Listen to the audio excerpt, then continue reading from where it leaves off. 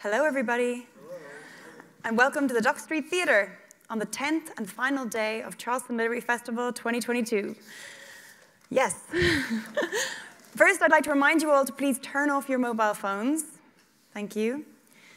And next, I'd like to say that this year's festival has been an absolute delight, and in our eyes, at least, a massive, massive success. And it's only possible thanks to the support of our sponsors, who believe in our mission to create a forum for books, the free exchange of ideas and conversations. And so with that in mind, I'd like to give a huge thank you to all of our donors, and especially the sponsors of this event, Martha and Orton Jackson. Thank you very much.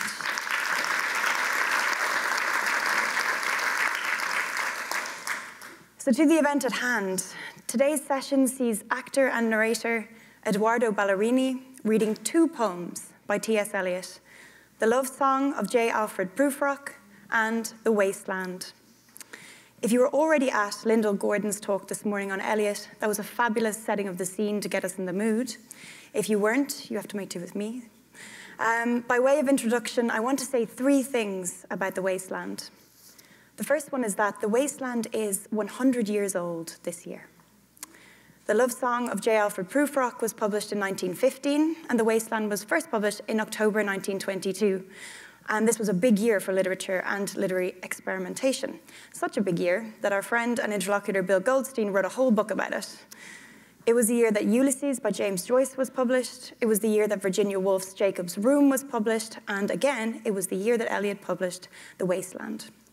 So it's easy for me to stand up here and say, this poem is as relevant today as it was 100 years ago. So I'm not going to say that. Instead, I'm going to ask you, as you listen to The Wasteland, to watch out for ideas, themes, scenes, and thoughts that feel relevant to you right now. The second thing I want to say is that this poem has been called one of the most influential poems ever written. This poem is extraordinary as it redraws the boundaries of what people expect from poetry. 100 years ago, and today, that raises a few eyebrows. When it was first published, one critic accused Eliot of willful obscurantism, which is an obscure way of saying that Eliot is too obscure. Another critic, seeing The Wasteland published as a poem with corresponding explanatory notes, said that publishing a poem with notes was the equivalent of having a painting and writing underneath, "This is a dog." Eliot, though, was less interested in what poetry says and more interested in what poetry does. And The Wasteland moves away from cut and dry meaning into a fluid, free-flowing experience. It's been compared to a mosaic. Its many voices make it feel like you're switching channels on a TV, jumping from scene to scene. The Irish poet Seamus Heaney said, "The more I read Eliot, the more I attend to the musical underwriting of the poem." The last thing I want to tell you is what Virginia Woolf wrote about The Wasteland. She said this: "Eliot dined last Sunday and read his poem. He sang it and chanted it and rhythmed it. It has great beauty and force of phrase, symmetry and tensity. What connects it together, I'm not so sure. One was left, however, with some strong emotion. So today, as you listen to The Wasteland, I appeal to all of you to pay attention to the strong emotion." To the reading itself, we're absolutely delighted and honored to have Edoardo Ballerini here. Edoardo Ballerini is an actor, a narrator, a writer, and director. On screen, he has appeared in over 50 films and TV series, including recurring roles on The Sopranos, Boardwalk Empire, and 24. He recently completed filming on the upcoming Hulu series Retreat, opposite Emma Corrin and Clive Owen. As a narrator, the New York Times calls him a master in his field at the forefront of a new kind of celebrity. He is a two-time winner of the industry's highest prize, the Audiobook Publishers Association's Best Male Narrator Award. In 2019, he was named Golden Voice by Audiophile magazine, and he has recorded over 400 titles, ranging from an unabridged recording of the Hebrew Bible to modern-day bestsellers. In 2021, he co-created the Audible original, The Angel of Rome, with Jess Walter. And this year, in 2022, he was commissioned by the Estate of T.S. Eliot, along with Faber Faber, to record the Centenary Edition of The Wasteland. So that means that the Estate of T.S. Eliot, think he's the best person in the world to read Eliot's poetry, and he's here today to read just for us. So, reading the love song of J. Alfred Prufrock and The Wasteland, please join me in welcoming Edoardo Ballerini.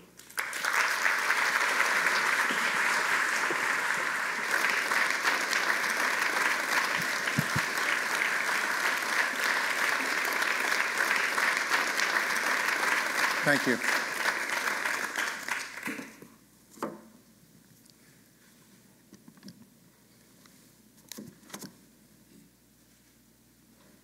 The love song of J. Alfred Prufrock. Let us go then, you and I, when the evening is spread out against the sky, like a patient etherized upon a table. Let us go through certain half-deserted streets, the muttering retreats of restless nights and one-night cheap hotels and sawdust restaurants with oyster shells. Streets that follow like a tedious argument of insidious intent to lead you to an overwhelming question. Oh, do not ask, what is it? Let us go and make our visit. In the room, the women come and go, talking of Michelangelo. The yellow fog that rubs its back upon the window panes, the yellow smoke that rubs its muzzle on the window panes, licked its tongue into the corners of the evening, lingered upon the pools that stand in drains, let fall upon its back the soot that falls from chimneys, slipped by the terrace, made a sudden leap, and seeing that it was a soft October night, curled once about the house and fell asleep. And indeed, there will be time for the yellow smoke that slides along the street, rubbing its back upon the window panes. There will be time to prepare a face to meet the faces that you meet. There will be time to murder and create, and time for all the works and days of hands that lift and drop a question on your plate. Time for you and time for me, and time yet for 100 indecisions and for 100 visions and revisions before the taking of a toast and tea. In the room, the women come and go, talking of Michelangelo. And indeed, there will be time to wonder, do I dare? And do I dare?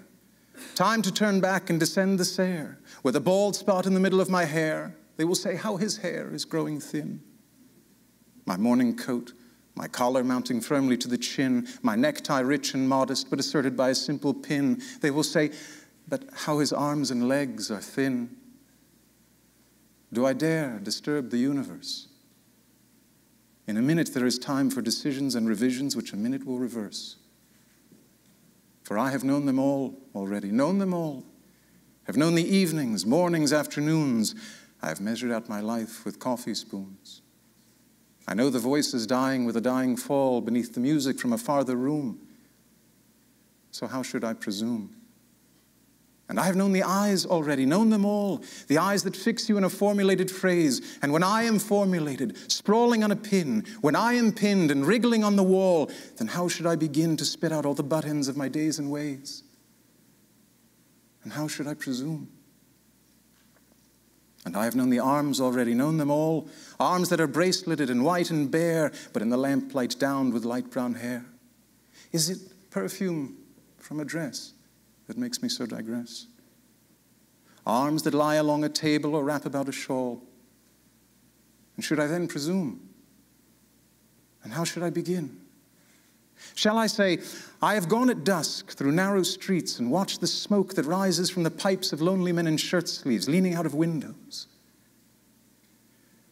I should have been a pair of ragged claws scuttling across the floors of silent seas. And the afternoon, the evening sleeps so peacefully, smoothed by long fingers, asleep, tired, where it malingers, stretched on the floor, here beside you and me. Should I, after tea and cakes and ices, have the strength to force the moment to its crisis? But though I have wept and fasted, wept and prayed, though I have seen my head grown slightly bald, brought in upon a platter, I am no prophet, and here's no great matter. I have seen the moment of my greatness flicker, and I have seen the eternal footman hold my coat and snicker. And in short, I was afraid.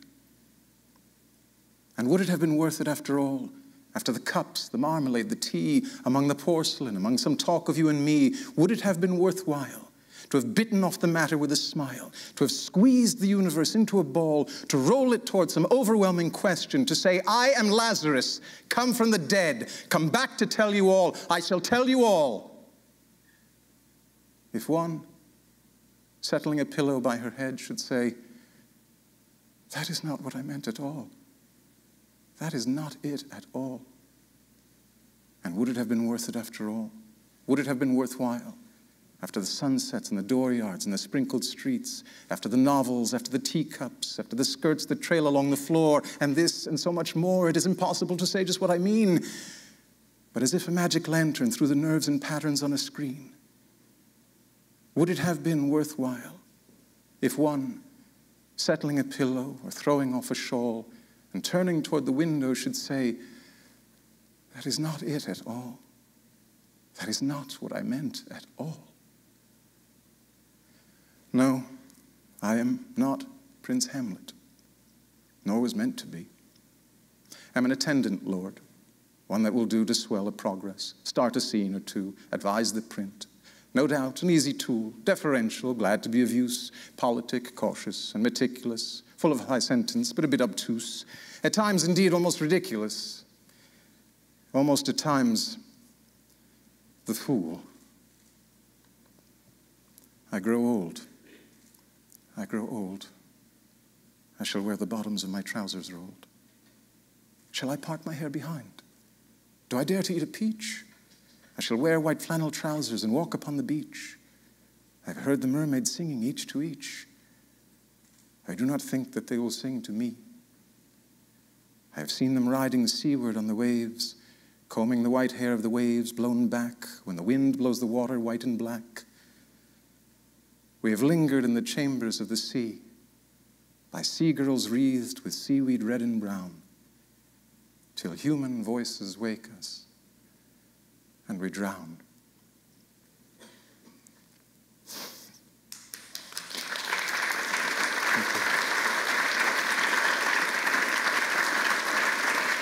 Thank you.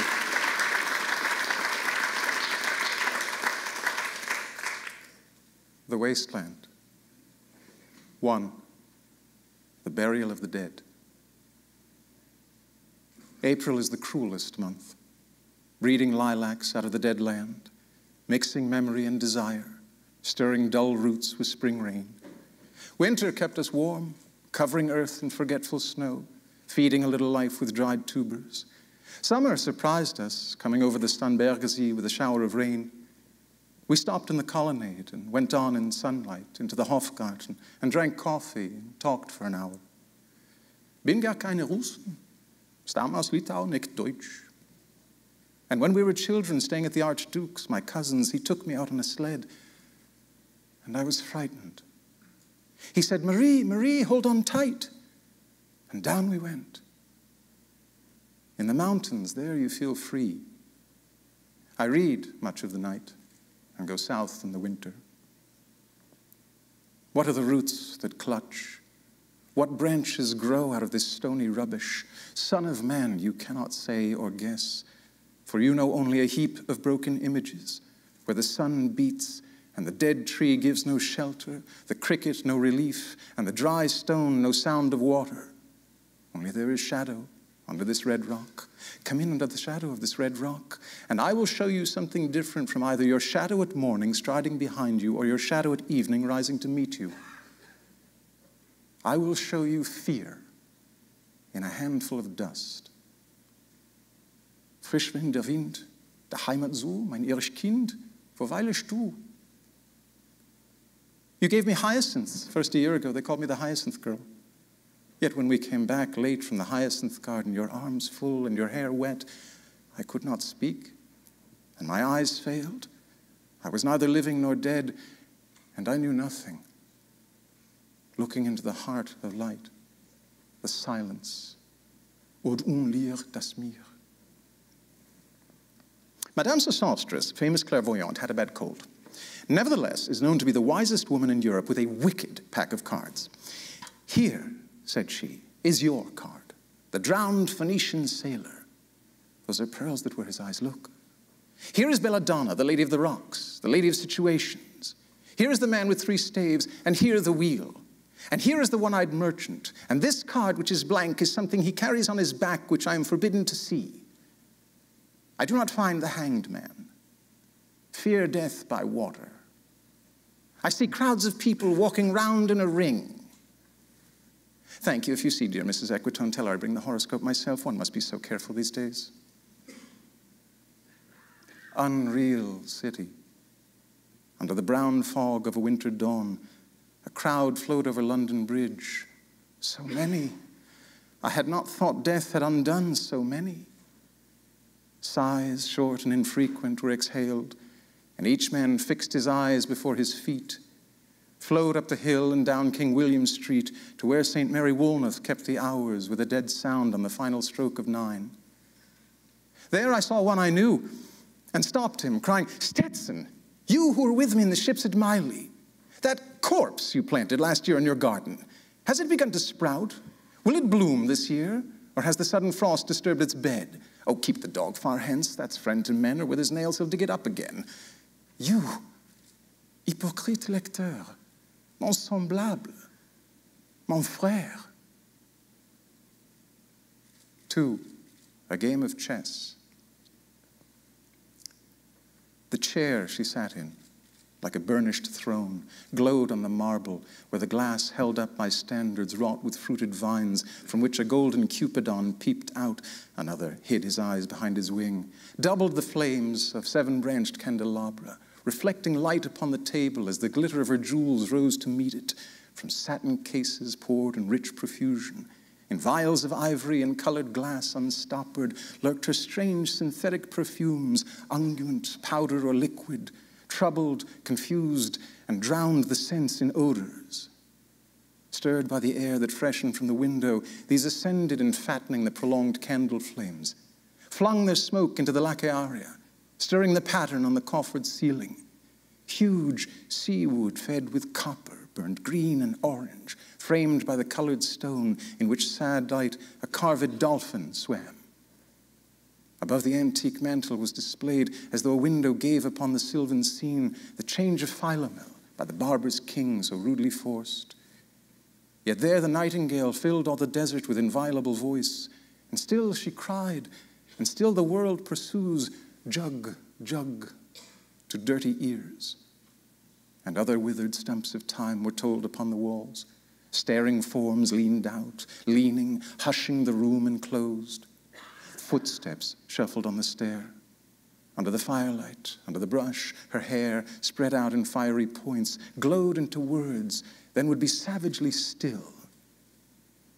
My nerves are bad tonight. Yes, bad. Stay with me. Speak to me. Why do you never speak? Speak. What are you thinking of? What thinking? What? I never know what you're thinking. Think. I think we are in Rat's Alley, where the dead men lost their bones. What is that noise? The wind under the door. What is that noise now? What is the wind doing? Nothing. Again, nothing. Do you know nothing? Do you see nothing? Do you remember nothing? I remember those are pearls that were his eyes. Are you alive or not? Is there nothing in your head? But oh, oh, oh, oh, that Shakespearean rag. It's so elegant, so intelligent. What shall I do now? What shall I do? I shall rush out as I am and walk the street with my hair down so.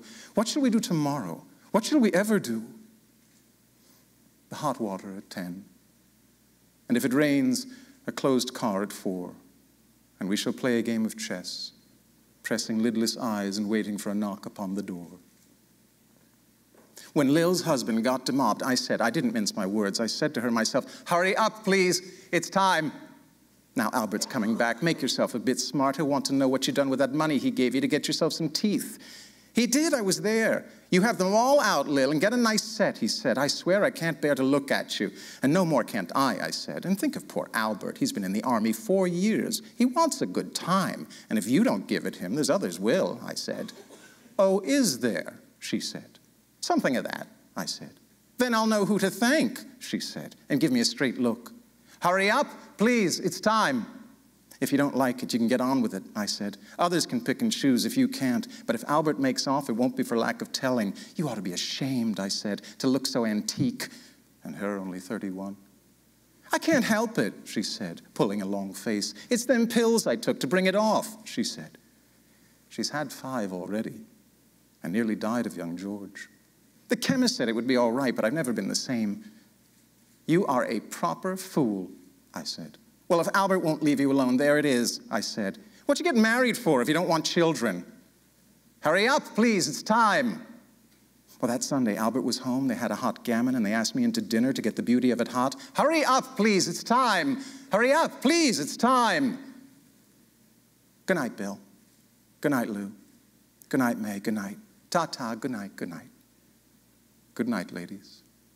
Good night, sweet ladies. Good night. Good night. 3. The fire sermon. The river's tent is broken.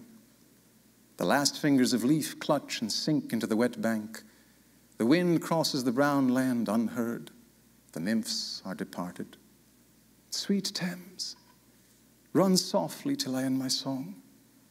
The river bears no empty bottles, sandwich papers, silk handkerchiefs, cardboard boxes, cigarette ends, or other testimony of summer nights. The nymphs are departed. And their friends, the loitering heirs of city directors, departed, have left no addresses. By the waters of Lehman I sat down and wept. Sweet Thames, run softly till I end my song. Sweet Thames, run softly, for I speak not loud or long. But at my back in a cold blast I hear the rattle of the bones and chuckle spread from ear to ear. A rat crept softly through the vegetation, dragging its slimy belly on the bank while I was fishing in the dull canal on a winter evening round behind the gas house, musing upon the king my brother's wreck and on the king my father's death before him. White bodies naked on the low damp ground, and bones cast in a little low dry garret, rattled by the rat's foot only year to year. But at my back from time to time I hear the sound of horns and motors, which shall bring Sweeney to Mrs. Porter in the spring. Oh, the moon shone bright on Mrs. Porter and on her daughter. They washed their feet in soda water. Et oh, ces voix d'enfants chantant dans la coupole. Twit, twit, twit, jug, jug, jug, jug, jug, jug. So rudely forced. Terror. Unreal city, under the brown fog of a winter noon, Mr. Eugenides, the Smyrna merchant, unshaven with a pocket full of currants, CIF London, documents at sight, asked me in demotic French to luncheon at the Cannon Street Hotel, followed by a weekend at the Metropole. At the violet hour, when the eyes and back turn upward from the desk, when the human engine waits like a taxi throbbing, waiting, I, Tiresias, though blind, throbbing between two lives, old man with wrinkled female breasts, can see at the violet hour, the evening hour that strives homeward and brings the sailor home from sea, the typist home at tea time, clears her breakfast, lights her stove, and lays out food in tins. Out of the window perilously spread her drying combinations touched by the sun's last rays. On the divan are piled, at night her bed, stockings, slippers, camisoles, and stays. I, Tiresias, old man with wrinkled dugs, perceived the scene and foretold the rest. I, too, awaited the expected guest. He, the young man, carbuncular, arrives, a small house agent's clerk with one bold stare, one of the low on whom assurance sits as a silk hat on a Bradford millionaire. The time is now propitious, as he guesses. The meal is ended. She is bored and tired, endeavors to engage her in caresses, which still are unreproved if undesired. Flushed and decided, he assaults at once. Exploring hands encounter no defense. His vanity requires no response and makes a welcome of indifference. And I, Tiresias, have forsuffered all enacted on this same divan or bed. I who have sat by Thebes below the wall and walked among the lowest of the dead, bestows one final patronizing kiss and gropes his way, finding the stairs unlit. She turns and looks a moment in the glass, hardly aware of her departed lover. Her brain allows one half-formed thought to pass. Well, now that's done, and I'm glad it's over. When lovely woman stoops to folly and paces about her room again alone, she smooths her hair with automatic hand and puts a record on the gramophone. This music crept by me upon the waters and along the Strand up Queen Victoria Street. Oh, city, city. I can sometimes hear beside a public bar in Lower Thames Street the pleasant whining of a mandolin and a clatter and a chatter from within where fishmen lounge at noon, where the walls of Magnus Martyr hold inexplicable splendor of Ionian white and gold. The river sweats, oil and tar. The barges drift with the turning tide. Red sails, wide to leeward, swing on the heavy spar. The barges wash drifting logs down Greenwich Reach past the Isle of Dogs. Waialalalea, walalalalea. Elizabeth and Leicester beating oars. The stern was formed, a gilded shell, red and gold, the brisk swell, rippled both shores, southwest wind, carried downstream, the peal of bells, white towers, waialalalea, walalalalea lala. Trams and dusty trees. Highbury bore me. Richmond and Kew undid me. By Richmond I raised my knees supine on the floor of a narrow canoe. My feet are at Moorgate, and my heart under my feet. After the event, he wept. He promised a new start. I made no comment. What should I resent? On Margate Sands, I can connect nothing with nothing. The broken fingernails of dirty hands. My people humble people who expect nothing. La, la.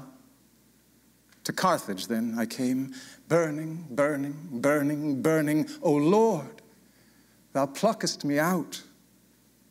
O Lord, thou pluckest. Burning. 4. Death by water.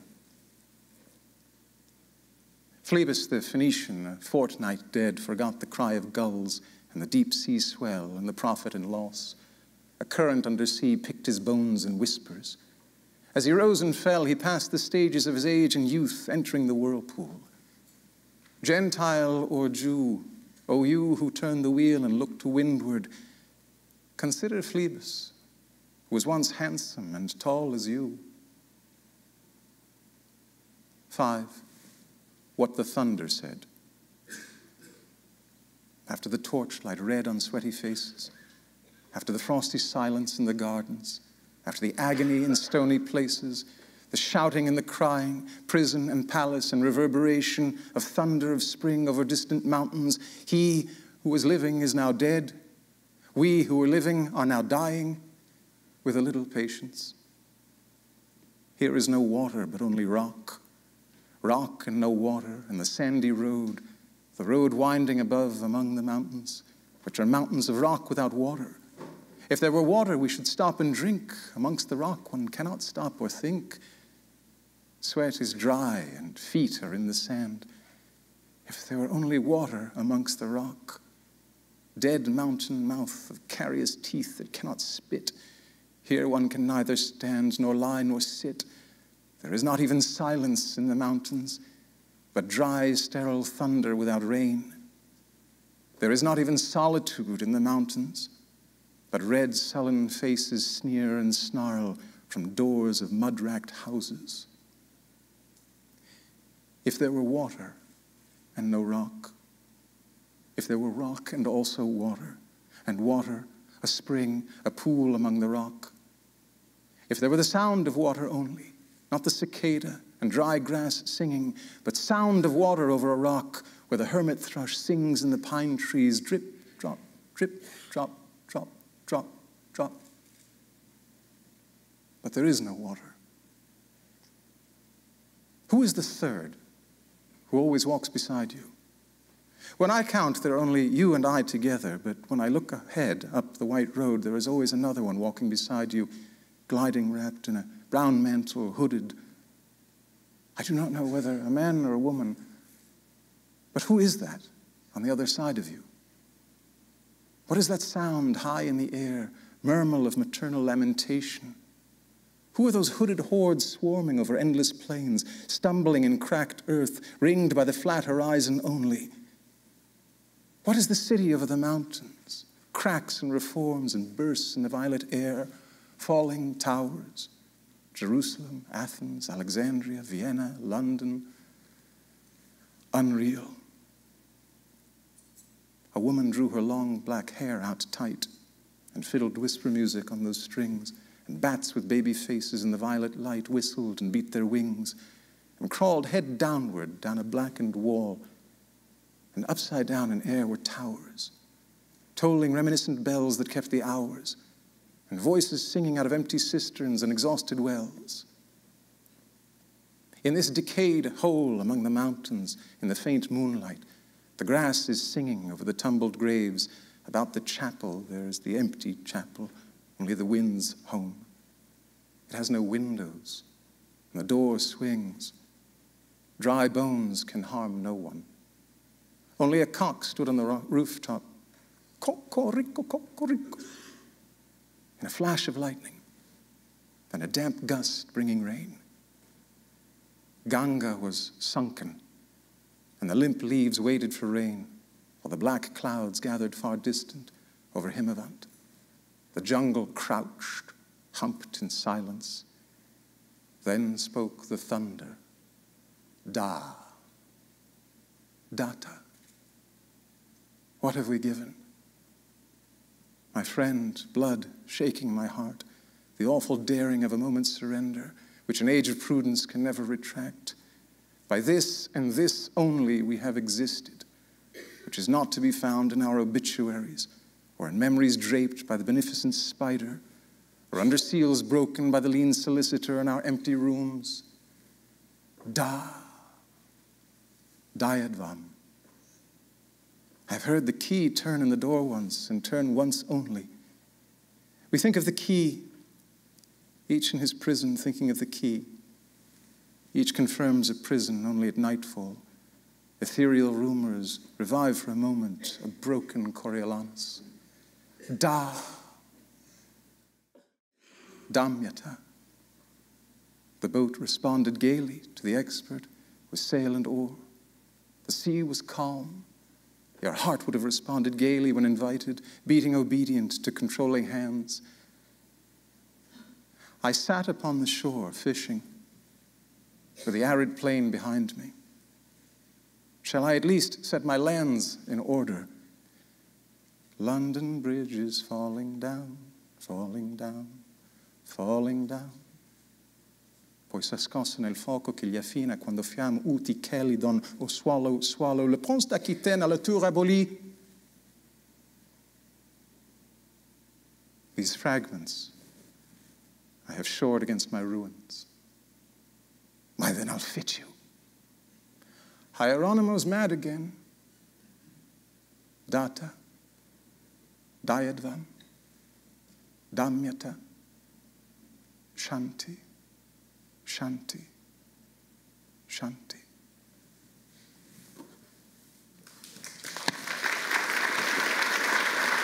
Thank you. Thank you. Thank you very much. Thank you. Thank you very much. Thank you for having me.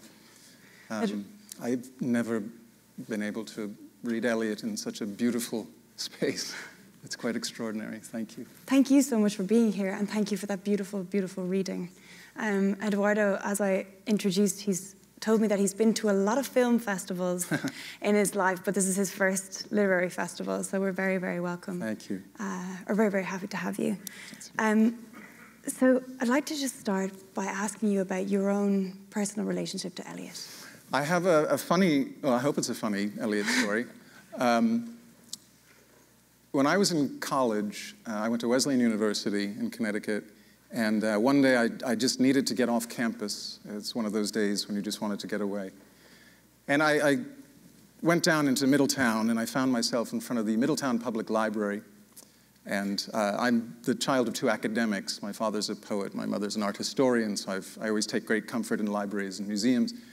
So I went in, and I was looking around, and I found myself in front of a bin of records, the old vinyl LPs. And I was just sort of absent-mindedly thumbing through it, and there was T.S. Eliot, reads The Wasteland, Prufrock, Hollow Men, whatever it was. And I did not know much about T.S. Eliot, to be honest, but there was something about his face, which I just found so extraordinary. People who know what he looks like can appreciate this. He's got this sort of haunted and haunting kind of old man look, and he looked like he was stuffed into this suit, and he was hunched over, and he looked sort of wise and creepy all at once. And for some reason, I said, I'm going to check this out of the library. So I got myself a library card, and I checked the album out of the library, which was a strange thing to do because I did not have a record player. So the album sat on my desk for about a week, and it was like those paintings where the eyes sort of follow you around the room. So he was staring at me for the longest time. I finally got around to borrowing a turntable, and I, one night by myself, listened to it. And it was one of those moments in a lifetime where I knew I would never be the same after hearing this. I don't know why, I don't know how. There was something in his voice and the words. I understood none of it at the time, but something happened. It's almost like it was like a scene in a movie, like the lightning bolts would have gone off, and the camera would have pushed in tight on the awestruck face. And that was the moment I had. And so I taped it, I put it onto a cassette, and I would walk around the Wesleyan campus listening to T.S. Eliot. I had no interest in spoken word, but I just memorized his poems. And then Eliot and I, after college, I became an actor, and there's not a lot of calling for poetry in acting. And we sort of parted ways, as it were. But he was always there in the background. And then an extraordinary thing happened, which was, I think you mentioned it, that Faber got in touch with me. But it was when it happened. It was, sorry, just going to take a breath.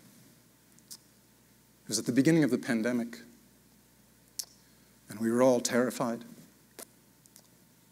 And I got this email saying, would you like to record T.S. Eliot? And Eliot came back into my life at another moment when I knew once again that nothing would ever be the same. And so he sort of bookended this quarter of a century of my life. And it's just been an extraordinary thing. And again, I say to you, thank you for having me here, because to read in this magnificent venue with you is just such a privilege, so thank you.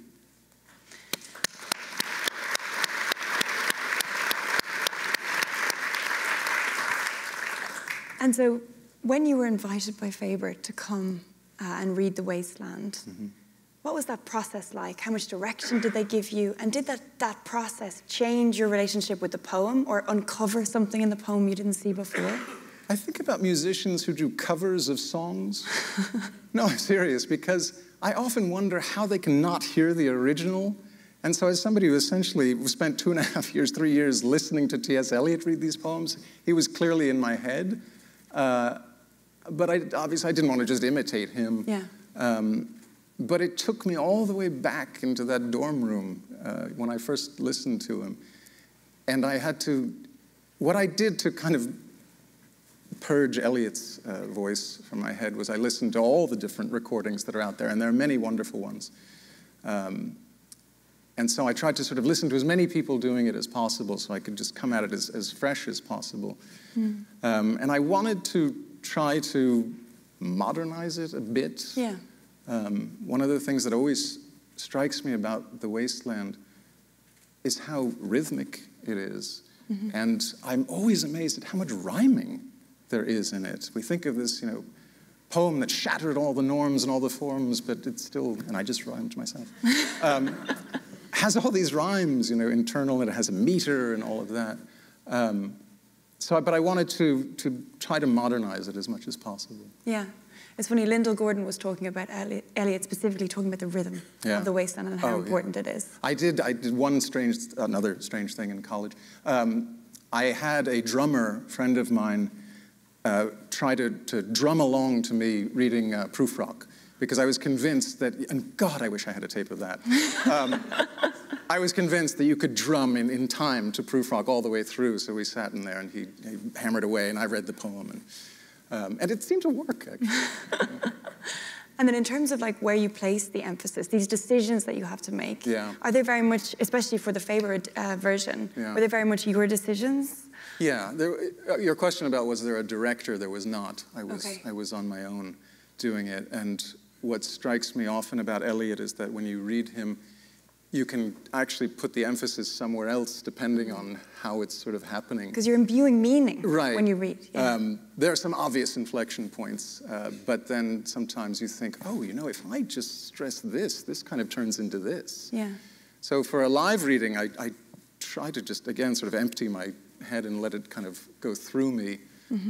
When it came to the recordings, again, it was a similar approach. I tried to do them quickly, in the sense that I didn't want to think too hard about it. These were poems I'd known for so long, and they were in me. I wanted to just get into my studio, kind of do them, send them off, and if they had notes, they would send them to me. Yeah. And what did your father, who's a poet, think about your obsession with Eliot? My father is an Italian poet. His name is Luigi Ballerini. The name won't mean anything to you here, but he's fairly well known in Italy. And so, to some extent, I've lived under the shadow of a famous poet. And so, of course, then I chose an obscure poet like T.S. Eliot to continue this journey. Since it's just us here, when I told my parents I wanted to be an actor, I think their jaws hit the floor and said, why in God's name would you want to do that? And so having come sort of full circle to literature and this marriage of literature and acting, which the narration and audiobook world very much is, I think I probably finally made my parents happy. It's been a lifelong journey. No, he was extraordinarily proud of this. The one thing he was not happy about, though, is that he is doing a festival this weekend in New York, and he wanted me to read there. Scusa, Luigi. Yeah, scusa. And I said, but I get the Eliot in the Dock Theater. I got a 100-year anniversary. I got to do it, you know. So probably right about now, he's reading up there things that I should be reading. Well, then extra special thanks for coming. I'm going to open the floor to questions from the audience, but quickly I want to ask you one more thing, which is, obviously you were an actor and a performer, and you just mentioned there this idea of like, but you also read, you're an audiobook narrator. When it comes to a performance like this, where do you see the line or the difference between a performance versus a reading? How do you think about those things? You know, with poetry, I think there's a lot of room for interpretation. I think of poems the way I think of plays. Like you can stage Shakespeare however you want. You can read, poems however you want. I think with, it's a very long answer, but with audiobooks, I try to stick with what I consider to be the author's intent as much as possible. I do not want to impose myself onto their work. It's a very fine line, narration. You want people to recognize and appreciate your performance and at the same time get the hell out of the way, because you really just want to serve the text. With poetry, I think there's a little more room for a kind of performative approach to it. Especially when we're talking about, something that's 100 years old and has been read many, many times. But that's the sort of short answer to that. Yeah, awesome, thank you. Do we have any questions from the audience?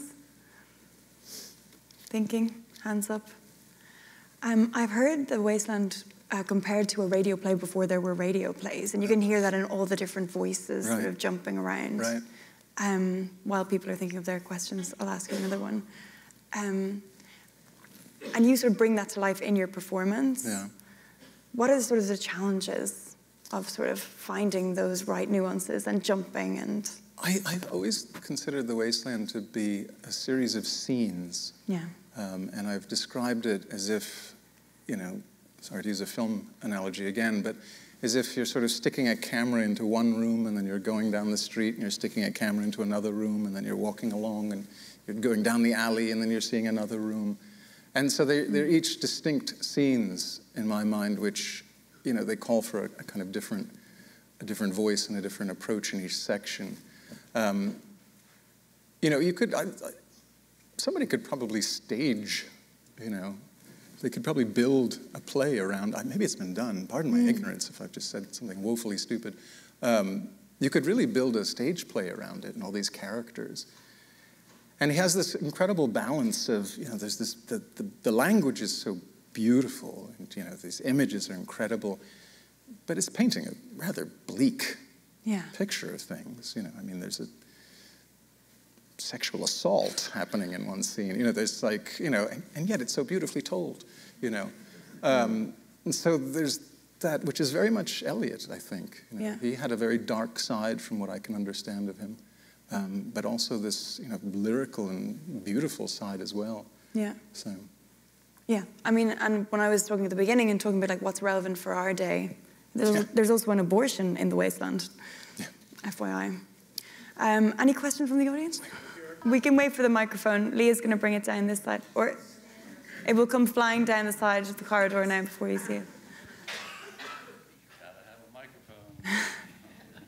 Thank you, and thank you for standing. I just wanted to compliment you. Wonderful, wonderful reading. Thank you. You know, I've known Prufrock since I was 18 when I was a freshman in college. It just struck me that, as you know, Prufrock opens with a quote from Dante's Inferno. I did not read that, but and you know, I was just thinking, with your Italian background and your wonderful accents, it would have just been marvelous. I debated this, and I've done that before, and I always feel like the listening audience is saying, "Is he reading the right poem?" And so I've opted to skip it. Also, hearing you talk about walking around, listening furtively to Eliot at university kind of reminded me of Lyndall Gordon talking about Eliot walking around with Dante in his pocket, reciting it to people, so there's also a line there. Yeah. So next time with the Italian. There's another question here. He right here in the front and then in the back. Thank you. Go ahead. You go first. In a few words, if it's possible, could you sum up what Pound did in his editing that was so transformational, if it was? I'm not the right person to ask. Lyndall's right here. Lyndall's right here. We have people far more qualified than I to answer that question. We do have Lyndall in the front row. No,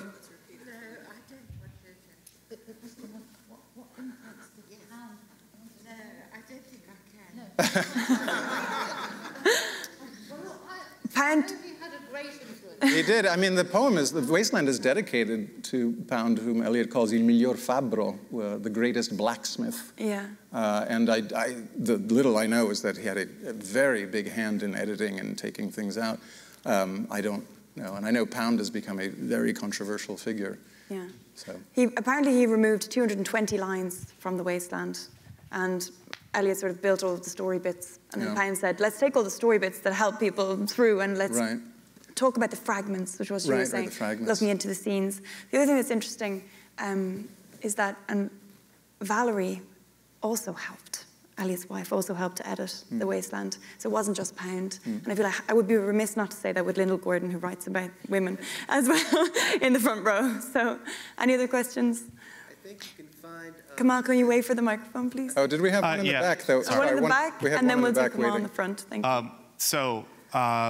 Spectacular, extremely musical performance. And I'm just kind of wondering, when you get into the headspace of like trying to perform this and working on it and framing it and voicing it, is there any music that you help, that sort of guides you, that gets you there? No specific.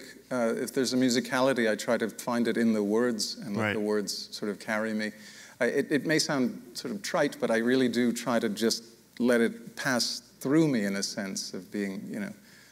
There were a lot of attempts by 20th century composers to adapt The Wasteland, and they all kind of failed. Yeah. So I mean, and I think that's because it's just kind of musical in and of itself, and it shouldn't be adapted. So thank you, but like thank you. Thank you, Mina. And then we had up front. We have a question in the front. I'm sorry, it wasn't really a question. I think you can find Pound's editing of Eliot's manuscript online. It's all scanned in, the documents, and it's quite extreme. And just looking at it and reading it, it's really accessible. But I believe that the Faber Centenary Edition in print has exactly what you're talking about. Has sort of side by side the original and then what ended up on the page. Wonderful. Excuse me.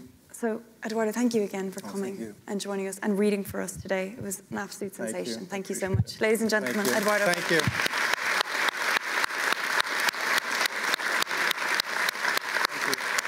And as always, I will remind you that there are copies of The Wasteland for sale in the bookshop, Buxton Books. There are copies for sale. If you don't want to buy your mother or your auntie or your cousin a copy of The Wasteland, T.S. Eliot also wrote a book of poems about cats. The sociology and the psychology of the feline. So maybe that's a better Christmas present. Thank you, everybody.